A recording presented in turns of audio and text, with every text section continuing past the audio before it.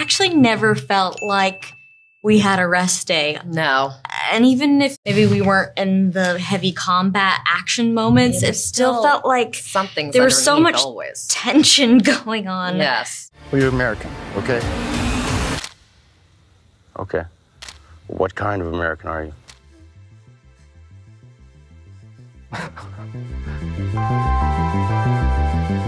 The biggest takeaway for me is how incredible Cailee Spaeny is. I want to know what you saw in her that made her the perfect choice for Jesse. Cailee, you know, she's atypical in some way with actors. She's like the background she's from, like her attitude, she's tough. Yeah, she's not physically huge, but you should have seen her running around all these soldiers and muzzle flashes and shells getting ejected from weapons and bouncing off her. And she's just tough. She's very, very tough, committed. And I'm curious, who was a Lee for you? Someone early in your career who kind of showed you the ropes from the perspective of a seasoned actor?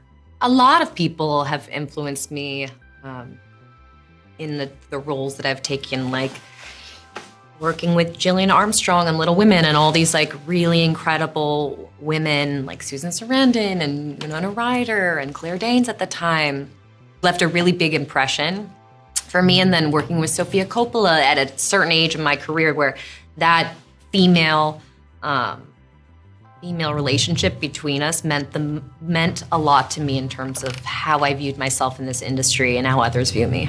They shoot journalists on sight in the Capitol. Every instinct in me says this is death. I grew up around journalists, a sort of older form of journalists, but my dad was a cartoonist on a newspaper, and so his friends were all journalists. There was lots of stuff. There is lots of stuff in the film, but actually, just that bar is a journalist thing. These bars where journalists will all congregate in some city and wherever it is, whatever country they're functioning as correspondents, and sort of shoot the shit and undermine each other and prop each other up at the same time. What was the scene that try as you might, it presented so many obstacles the day of filming that you almost maybe were afraid you couldn't get it? In reality? Yeah. Well, the scenes that really presented that are not in the film. So we shot them, they just didn't work, so they're not in the movie. In terms of the ones that remain in the movie, it's really small stuff that makes it problematic. So there was a scene where Kirsten and Wagner are talking outside a hotel while Stephen and Cailee are sitting in the car. Looks like such a straightforward scene. There were some really complicated problems to do with traffic, coverage, light, the speed we had to get the scene. And you would think something like that. You look at it, you think, okay, that's on day 5, no problem, we'll just knock that off. And then you get there and it turns into I'm not going to say the word that's in my mind.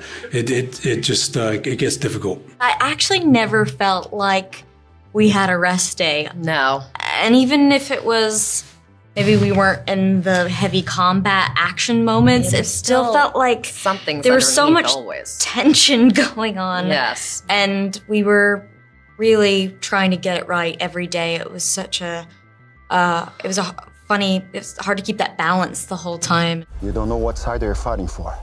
Someone's trying to kill us. We are trying to kill them. Usually stories for me begin, pretty much always actually, they begin with the ending. And then I'm trying to figure out how we get there. What's the sequence of events? You can almost try it as a sort of easy thought experiment. If you take the last 5 minutes of a film, the sequence of events that lead you there may almost be inevitable once you break apart the constituent parts of that 5 minutes.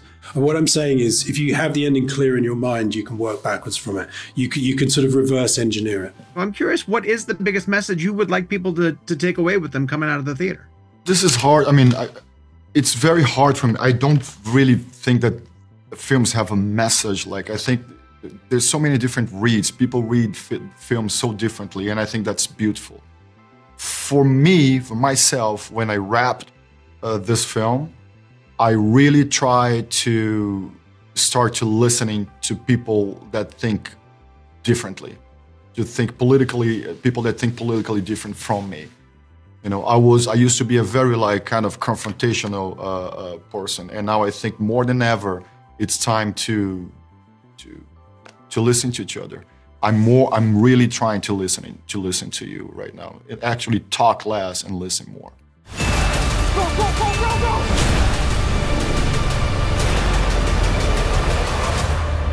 God bless America.